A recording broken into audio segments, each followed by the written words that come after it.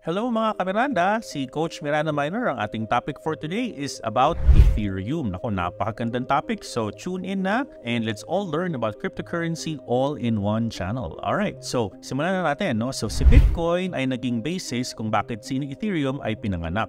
Si Bitcoin ay form of a decentralized money and it actually created the concept of decentralized form of money without the need for intermediaries. Bawat transaction ay binavalidate ng network. There's no single point of failure and there's no way that the system can be controlled or manipulated. The interesting thing about blockchain is that it is actually a byproduct of Bitcoin investing. It is actually created by fusing existing technology like cryptography, proof of work, and decentralized architecture in order to make a decision without a central authority. There was no such thing as a blockchain authority before Bitcoin was invested. So basically, blockchain is to Bitcoin and internet is into email. Basically, ang blockchain ay isang sistema kung saan you can create programs. Bitcoin is just one of the options. So in this particular case, people got interested. So they asked, what else can be decentralized? So if you would like to decentralize a particular system, kailangan mo ng maraming gamit. You need an entire set of computers, an entire set of networking to be able to put it all together. Back then, it was only Bitcoin na nag-i-exist and it's quite limited. And it's actually written using the programming language Turing Incomplete, or which makes it a bit limited. You need different programming languages, which means you need a different network to be able to have more transactions. Imagine mo, if you want to create Bitcoin system in your home, you need to get a huge network of computers at home to get this running. Diba parang ang daming trabaho?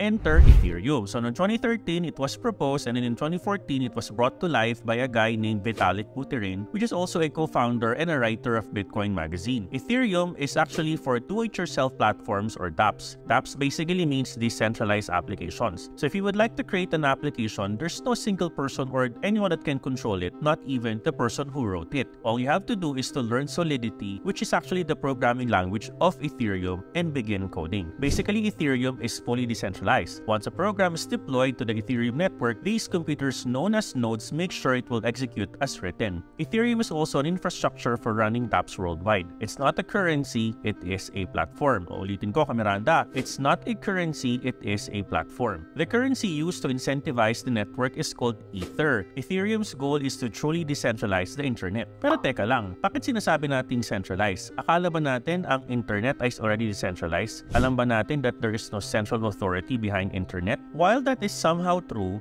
si Amazon, Google, Facebook, and Netflix, meron pa rin nagko-control sa kanila. Here is almost no activity on the web that happens without some sort of intermediaries or third party. Pero nung na-invento yung concept of digital centralization, it was actually demonstrated by Bitcoin. A whole new array of options became available. Then we can finally start to imagine and design na ang internet ay pwedeng mag-connect ng users directly without the need for a decentralized third party. They could now rent hard drives and make drop boxes obsolete. They could now have drivers contact passengers. Wala na sa mga Grab or ano pa mga middle person. Before, people can buy crypto from one another without the need for an exchange, and right now that's actually something that people are expecting and craving about. Ethereum allows people to connect directly with each another without an authority. It's actually a network of computers that combines one powerful supercomputer. So paano niya ito ginagawa? So basically, Ethereum has a coding language called Solidity. It's actually used to write smart contracts. That is actually the logic that runs decentralized applications, or dApps. In real life, all of the contracts are actually set of if and then, meaning if the set of conditions and actions are met, then it will be executed. For example, kung ako ay magre-rent ng aking lupa sa aking landlord, magabayad ako ng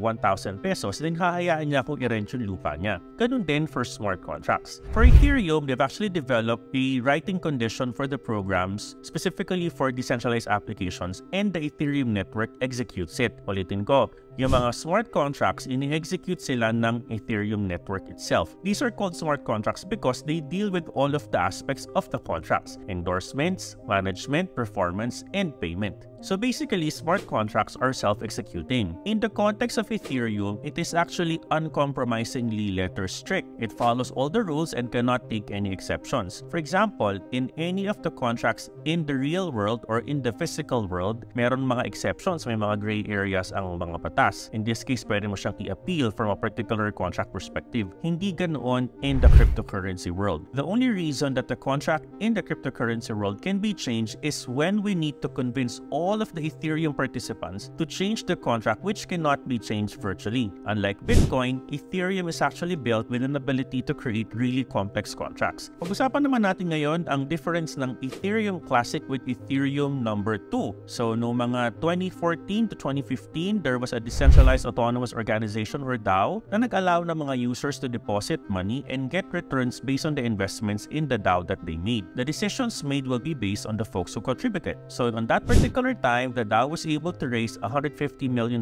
in Ethereum currency. Ulitin ko ha, in Ethereum currency. Ether, when it was trading way back, was $20. While that sounds good, the code wasn't secured and it resulted into something figuring out a way to be able to drain money out of the system. Someone argued that this is actually probably someone who saw the loopholes in the contract. Parang attorney lang yan na naghahanap ng mga loopholes for his client in a particular contract. So what have happened is that the Ethereum community saw that the code is not okay. So when this happened, the writers made something that's inappropriate and then developers decided just to bail them out. Yung mga taong hindi nag-agree, they were stuck with the old contract which is now called Ethereum Classic. Yung mga nag-agree naman, they are now creating or forming the group called Ethereum. Basically, Ethereum as a currency naman, it is actually a large bunch of computers to execute code that powers the dApps. This causes money to power the machine and to store them. Si Ether, siya ay naimbento to be able to incentivize people that run Ethereum protocol in their computer. So in theory, para lang din silang mga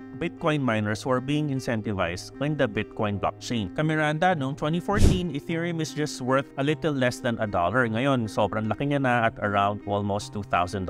Ano sa tingin mo? Magkano kaya magiging value ng Ethereum? Uy, type down naman sa comments if you have liked this video. Maraming salamat, Miranda, and I love you 3,000. Subscribe, like, follow, and share. Sige na please, Miranda.